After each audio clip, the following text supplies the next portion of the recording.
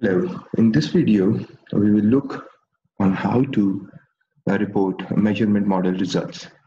Now here is a model that we have built, and we've got three mediators, one independent, one dependent, and another variable that is influencing the mediators and the dependent variable. Now, how do you report measurement model results? We've already ran our model and we've got good results. Let's say this is the construct reliability and validity. So the first step is, let's copy these results, or rather let's first get the loadings. So let's copy this loadings table into an Excel format. Put this table into our Excel sheet. So if you see this one here is coming in the end, but let's cut this and put it in place. Now everything seems in order. The first thing is that we report the loadings. Let's cut and put all loadings in one column.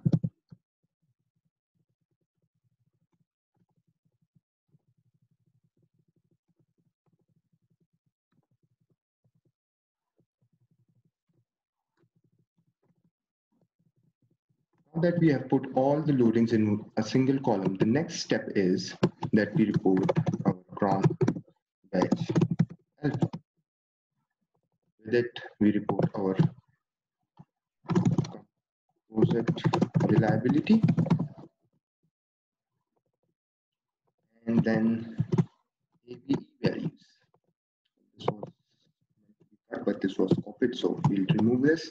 We don't need these two columns now, so we'll remove these two columns. Now we'll get our SmartPLS results.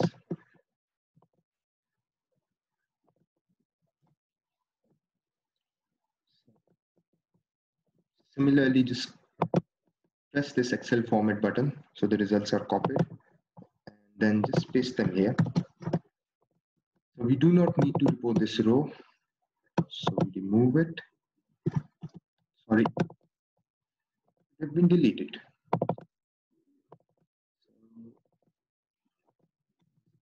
Variable ch, and we paste it here. Second variable, we paste it here. This is our RC, so we copy and paste it here. This is SL, paste it here.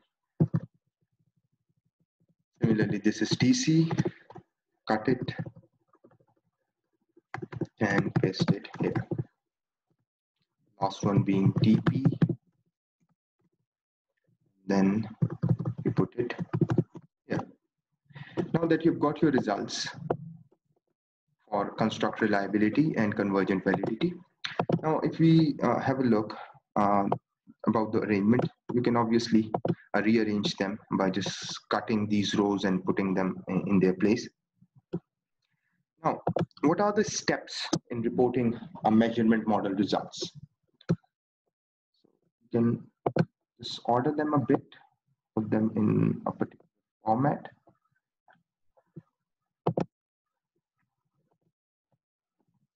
Just copy them from here, from your Excel sheet, and put them in your Word document.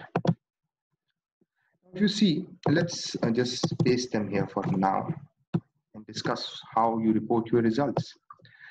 The first step is you have to identify if you removed any items due to low factor loadings. My least factor loading that is 0.60. You can obviously go for 0.70, or there are instances when one has deleted items with lower loadings or loadings less than 0.50 as well. Now, as part of our measurement model evaluation, how many items did we remove? So let's go to our SmartPLS results. If you look, there is 1, 2, 3. These are plain white. This means that they are not part of the model. So 3 items, 4 items, 5 items, and a total of 6 items were removed. So what you can do is just keep an eye on which items were removed. So TC2, TC4, RC1. So let's put that 6 items were removed. So a total of 6 items. So now which items were removed? You can mention them here. Now, when you mention all these items in your appendix as to which code attributed to which item, people will know, or the readers would know which item was actually deleted. So in this case, if we see RC1 was deleted, SL3 and 4. So let's put them in. C1, SL3, SL4,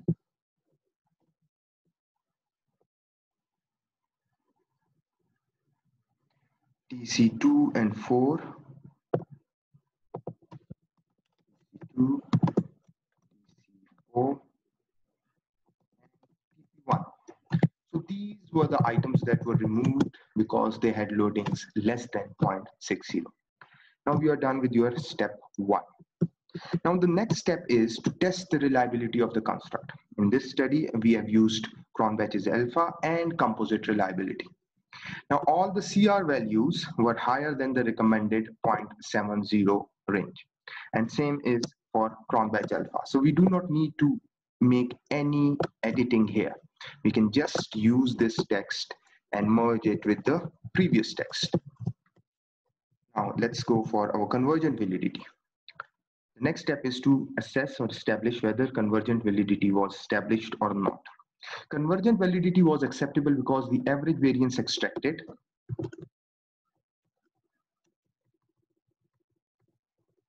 was over 0.50. The results for reliability and validity along with the factor loadings for the items are presented in table 1.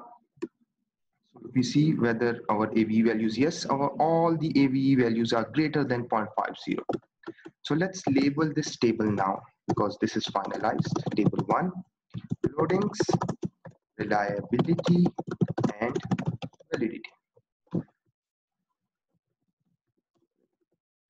So your table 1 is done. Let's arrange it so it's finalized. Right click, auto fit to window, and then you can give it an APA style or whatever style you want. In this case, we are going for APA style. So let's synchronize the font as well with the text. And give it 10. So now you have finally reported your reliability score. And one thing, if you are using 3 decimal points, it should be same for all the values. So just add a 0 at the end. Yes, all of them are done. Now the next step, obviously this is done, so we can merge it with the paragraph. Now the next step is assessing discriminant validity. Previously in research or statistical technique, a Fortner and Locker criterion was used. But these days, there is another method, heterotrait monotrait ratio of correlations. So we can use that as well. In this study, what I'm doing is I'm using both. So how do you get these results? So let's say we go to our SmartPLS results.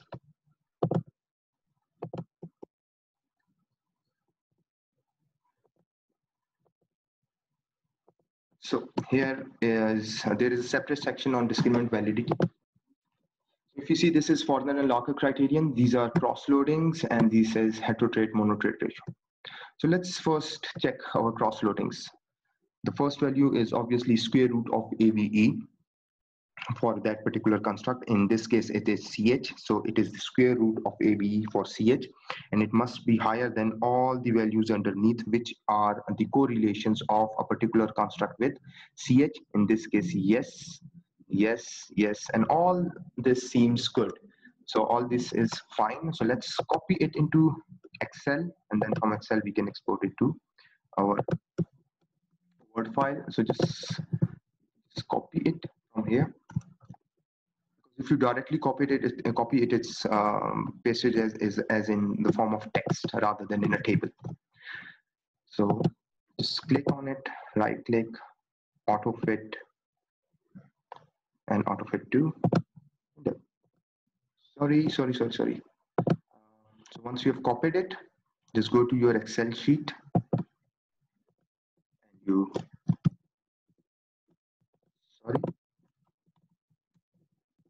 just paste it here. Sorry, let's do that again. Let's copy that result again from SmartPLS. Okay, let's press Excel format, and then you open your Excel sheet and paste it here. So once it's pasted, you should copy it again. Otherwise, if you paste it directly into your Word file, it will not appear as text. So let's paste it into our Word file. Here it is. Now click on this, right click, auto fit to window. So let's give this borders so that we see what it is. Let's give it all borders. Arrange the columns. Now it's better to put the top value in italics, and they are easy to understand. The reader knows that these are square root of AVE. One should also mention underneath the table, note values in represent square root AVE. Now, this is one criteria to perform discriminant validity. Now, so one criteria is done. So let's merge this text, previous text. So we know that we have done this. Now we are left with the other criterion, heterotrait monotrade ratio. Now in order to establish heterotrait monotrade ratio, we again go back to our SmartPLS results. And if you see, here is HTMT. Now this is all green. So this should be less than, preferably it should be less than 0.85, but even 0.90 is enough. Again, we'll copy it in Excel format, open our Excel sheet, we paste it here. So once it's here, what we can do is we just copy it,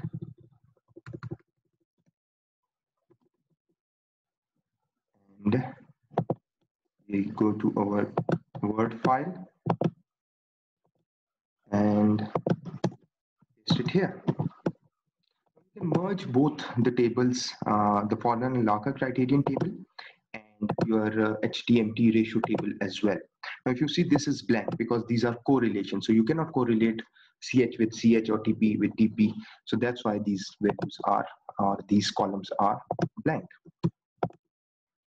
Sorry, rather these cells are blank. Okay, now you can centralize it. So let's say we do not merge for the sake of saving time. You can make it your third table, table 3, HTMT ratio.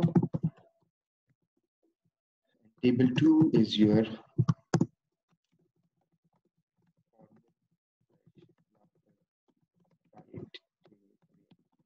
This is how you establish and report your discriminant validity results.